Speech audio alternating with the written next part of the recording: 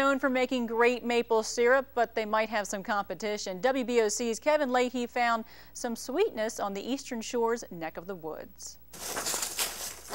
We're looking for the perfect red maple.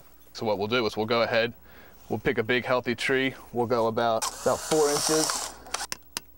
We're gonna make some of the Eastern Shore's best syrup from scratch, but for that, we need a bucket that's been collecting for about a week. We don't have sugar maples growing at the park that are large enough to be tapped, so we have to use the red maple. We've had them tapped for about a week now, and this is what's been collecting. This is just pure sap from the maple tree. Then it's loading time, and at first I had no problem being the mule, but it takes about 60 gallons of red maple sap to make 1 gallon of syrup. It's getting heavy. The back is burning. Speaking of burning, And like we said, the sap is pretty much all water, so that's what's boiling off, and then we'll have our syrup down at the bottom. but how good is it? We've got to figure out what's the good syrup, which one's the one that we just made versus what you usually get in the store. Now I've got my popsicle stick right here, and I'm gonna dip in, see if I can taste the difference.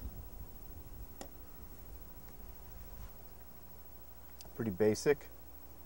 Well, this one looks much thicker too. Yeah, that's the good stuff right there. And that good stuff can be found all around here at Pemberton Park. Reporting in Salisbury, Kevin Leahy, WBOC News.